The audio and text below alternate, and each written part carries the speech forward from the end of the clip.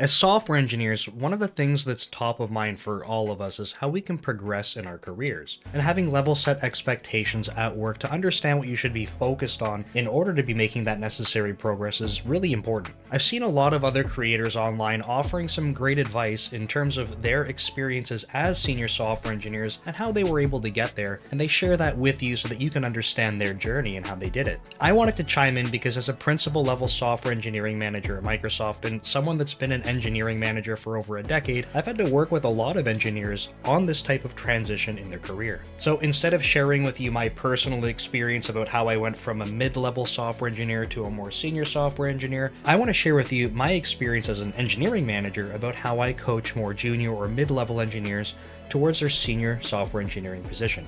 It's not for me to say that my perspective is better, I just want to give you a different perspective than what you might be hearing from other people. If that sounds interesting, just a quick reminder to check that pinned comment for a link to my free weekly newsletter and my courses on Dome Train if you want to level up in your C# development. So the first thing that I want to mention as we get into this, because I feel like it's the most important part, is about expectations with your manager. And I want to call this out in the beginning because I think that anyone offering you advice, if you're hearing what they're saying and they're saying something like, follow these steps, here's the path to being more senior, the reality is that it's not really going to make a difference with your current manager if that's not what your manager thinks that you need to be doing. The advice that you might be hearing might be great, and I'm not trying to discount that, but it might feel frustrating if you're following this advice that someone gave you on the internet and your manager just has a different perspective about what they want to be seeing in your development. So this first piece of advice that I'm trying to offer you is make sure that you're making the time to talk with your manager about your career progression. I can't speak on behalf of every software engineering manager that's out there, but I do feel like that it's literally our responsibility as engineering managers to help you grow in your career. And part of that is making sure that you and I have the same expectations about what you need to be focused on in your career development. So how do you approach doing that? Well, if you have one-on-one time with your manager, try to carve out some of that time to be talking about your career development. Things like status updates can be helpful, but they're not really going to be helpful in terms of you making progress in your career if you don't really know what the expectations are. So try to give your manager some notice. Maybe say, hey, in our next one-on-one, I'd like to be able to talk about career expectations and the things that I need to be focused on. And try to make it clear that you are looking for clarity around expectations and transparency about the important things you need to work on. I realize that this sounds very general, but I think this is the most important part because I could tell you anything like, oh, just double down on your technical skills or double down in your, informal leadership abilities. But the reality is, I don't know you because I'm not your manager. Maybe I am, depending on who's watching this. But without knowing your skill set, what you need to be focused on, that's what your manager and you should be talking about. And I think that if you have that cleared up, it's going to be your best bet for making sure that you're having progress in your career development. And I'll mention that if you're having difficulty having this type of conversation with your manager because they're not open to it, that honestly, it might not be a great team to be on. They might not be a great manager if they're not able to have career conversations with you. So do try to bring it up with them without springing it upon them. Give them a little bit of a heads up because sometimes engineering managers, we're a little bit awkward. And if you just surprise us with something, it doesn't give us enough time to prepare and have thoughtful responses. So provide a little bit of a heads up. Make it clear that you're just looking for some transparency about what to focus on and try to have a constructive conversation about level setting expectations. Okay, now with that big generalization out of the way, I have 3 different categories of things that I think are, again, generally the most applicable aspects for trying to advance towards senior. Those 3 categories of things are doubling down on your technical abilities, so things like design and architecture. The next one is looking at project management types of things, so how you go from a strategic level to tactically trying to organize projects and get work done. And the third is going to be more of this informal leadership and mentorship. Now, these things are separate, but it doesn't mean that you need to be only isolating and focusing on one of them. In fact, I think all of them are equally as important. They're all super beneficial.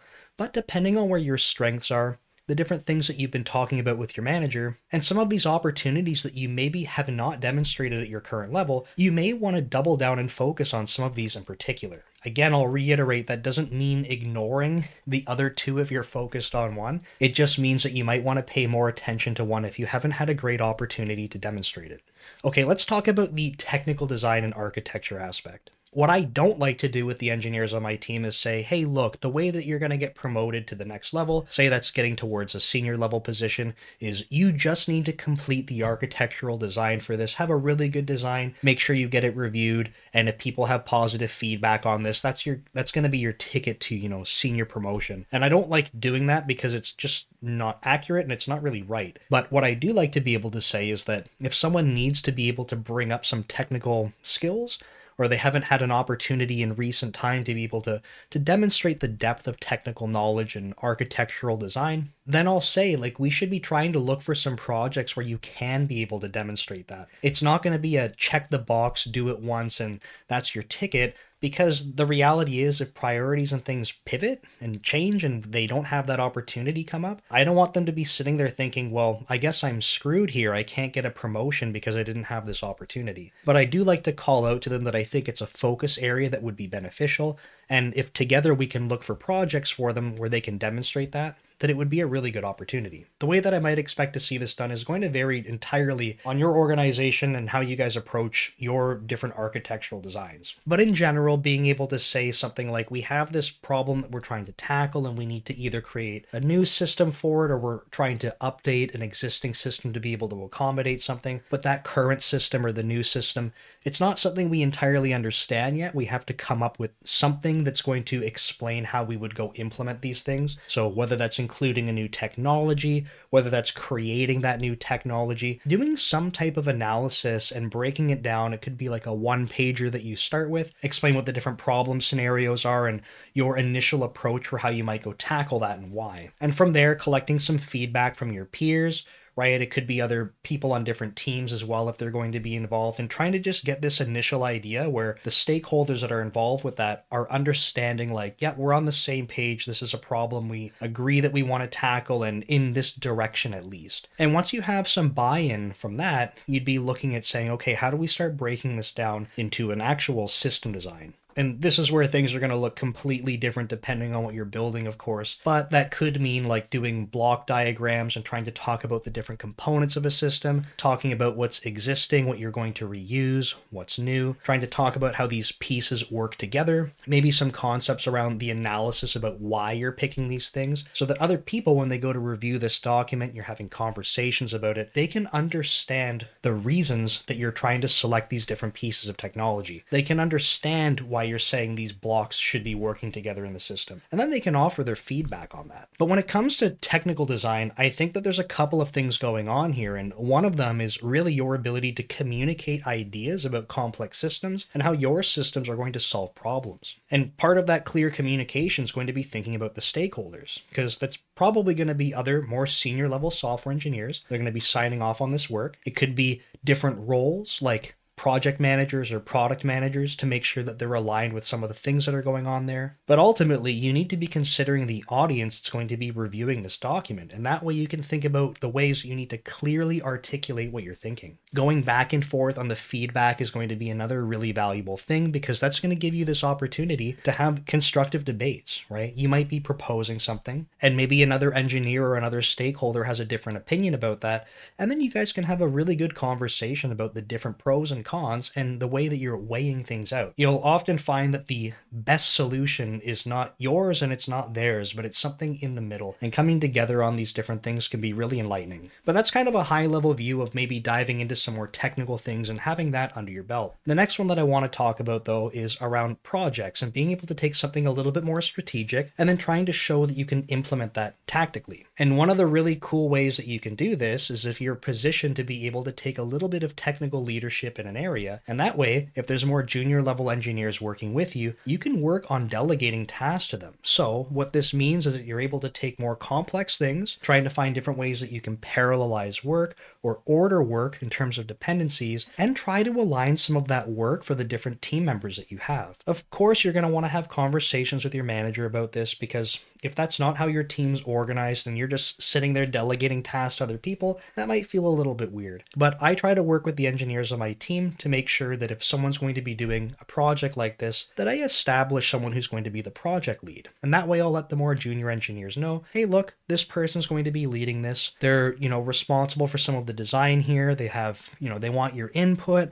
They're getting input from other people that's kind of been figured out. And then from there, you're going to be working with them on the different parts of this. And that means that ultimately they're going to have some ownership in the different priorities and the order that we want to go tackle things. And I think this can be a really awesome opportunity for engineers working towards senior because it shows that they're able to try and analyze how things have to get done. It's kind of this middle ground between looking at the different technical pieces that we have and some of the informal leadership aspects where you need to get people to rally behind things and get motivated to get work done. And you tie it all together with trying to deliver value in the product or the service that you're working on. So really bringing it back to this business value. And truthfully, this is a really unique set of skills that's difficult to work on if you're not given the opportunity. But if you can practice this, it's really awesome to be able to figure out how you decompose these priorities, how you try and order them, how you work through different blocks, especially if you have other partner teams you're working with, different stakeholders. You might have things that come up where other teams are blocking you from getting work done.